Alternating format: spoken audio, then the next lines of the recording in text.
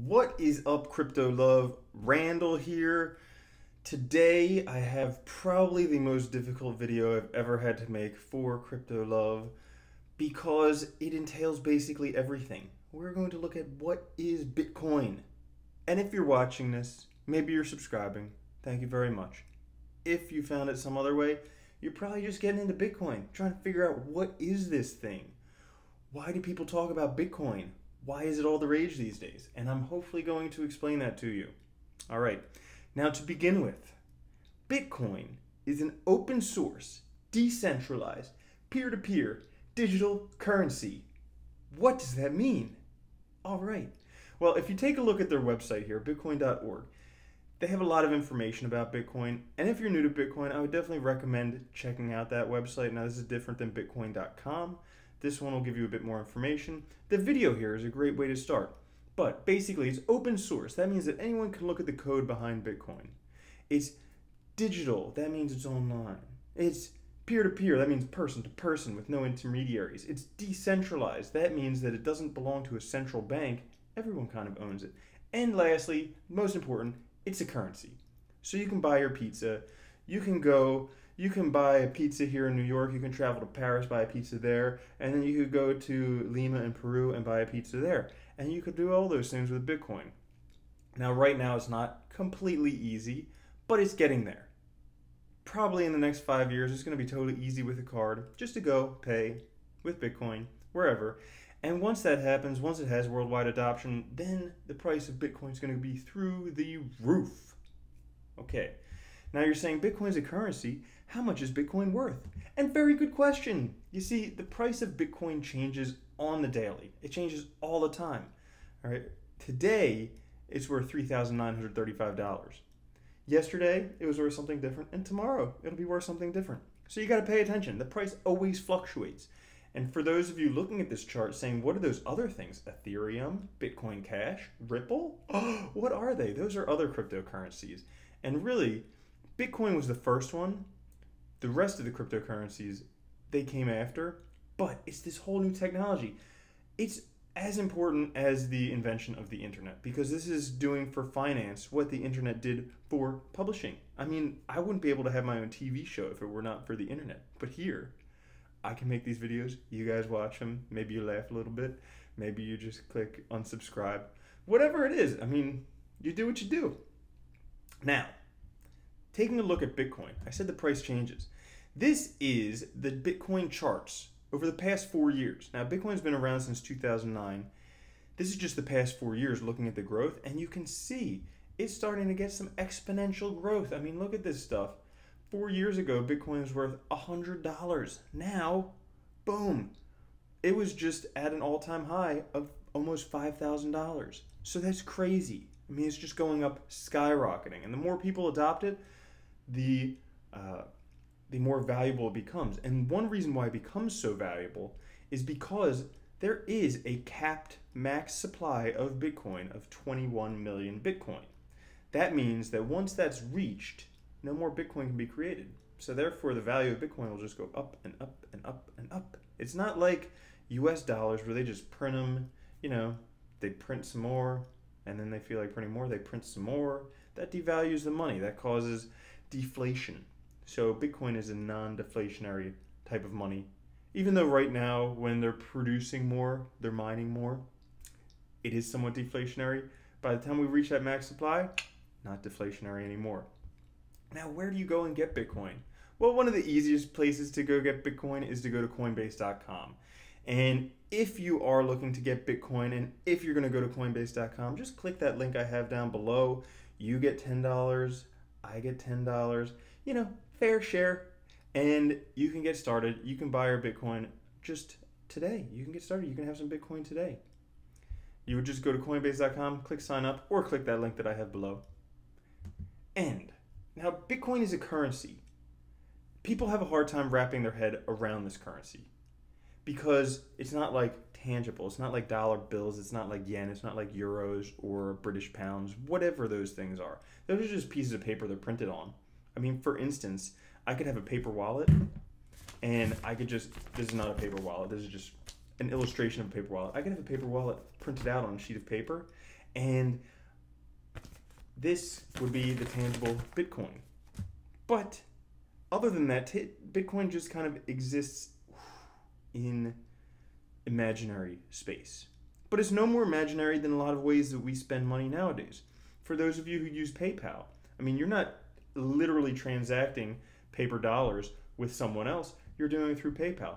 Another one you might have used, Visa. All right, now Visa, huge credit card. They have lots of cards out there, and that is another thing. I mean, you just swipe your card, or some of you just scan your phone, or whatever it is, and you're doing transactions without actually using paper money. So that's really no different than using Bitcoin in itself. And really, Visa is trying to do something. Join the Visa Cashless Challenge. All right, they're trying to do away with cash as it is. You might as well just use Bitcoin, because at least with Bitcoin, there's no middleman. There's no Visa, getting a cut of everything. You get to keep your money.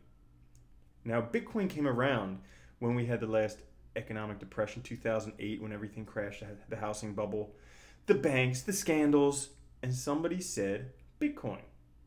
I'll go into who later. Now, Bitcoin is a currency.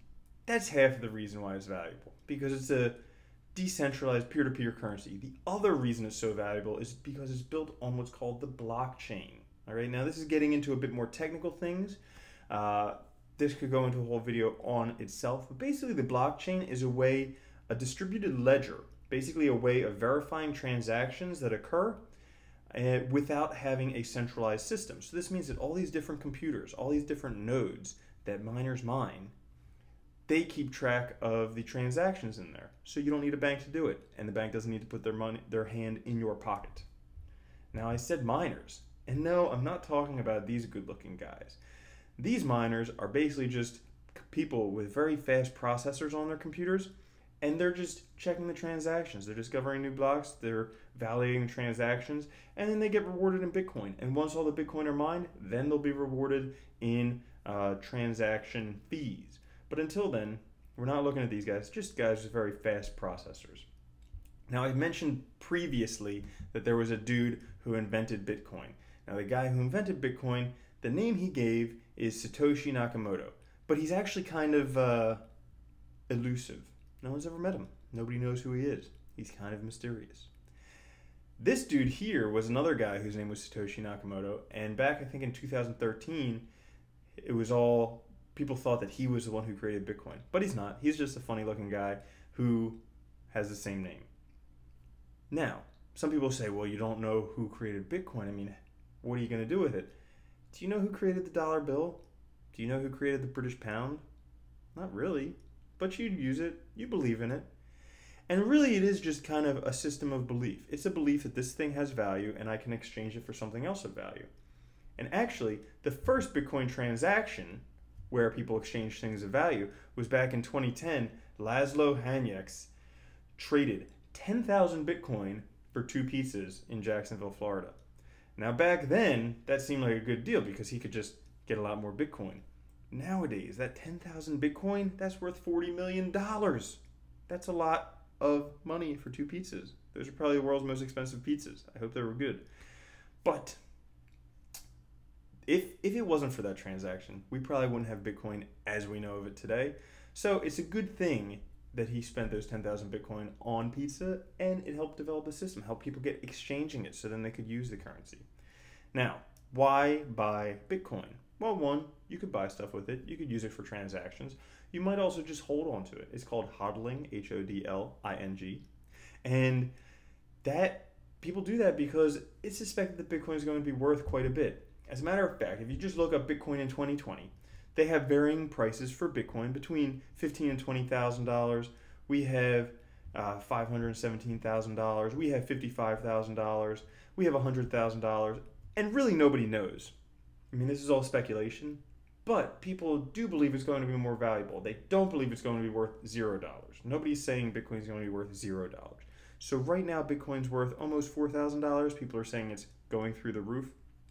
I personally am not a financial advisor. I'm not telling you what to do with your money, but I believe Bitcoin is going to be worth in the millions of dollars per Bitcoin because there are more millionaires in the world than there are Bitcoin that'll ever be mined. that means that even if they wanted to, those millionaires could not own Bitcoin. That to me makes it worth more than $1 million. Boom. Now, this dude, you might have heard of McAfee Security. It's kind of like Norton Antivirus, one of the first antivirus softwares. This dude, John McAfee, he's big into Bitcoin. He mines Bitcoin. He's all about Bitcoin. Now, he says that Bitcoin will be above $500,000 in 3 years. All right, that means it's 2017. By 2020, he thinks it's going to be above $500,000. And he asked if anyone wanted to bet. This dude said he wants to bet, and John McAfee actually said, if it's not worth above $500,000 in 3 years, I will eat my dick on national television. All right? He's pretty confident about that. And then someone said, I would love to see 499,499. I think that would be funny for all of us, right? Now, you're saying, okay, this Bitcoin thing is awesome. Where can I get in? Like I said, go to Coinbase.com, click that link below. Or there are many other ways you can get involved in Bitcoin. There are Bitcoin ATMs across the world. You could actually buy Bitcoin from someone on Craigslist or some other online auction site. If you are new to Bitcoin, probably want to stick with Coinbase just because there are a lot of people who try to scam people out in the world. You know, bad people who do this stuff, who just try and make an easy buck. So, try Coinbase. Do one of the other things. Get involved in Bitcoin or don't. It's really up to you. I just tend to think that if you're not in Bitcoin, you're going to be missing out big time in the future. Now, I hope you enjoyed that.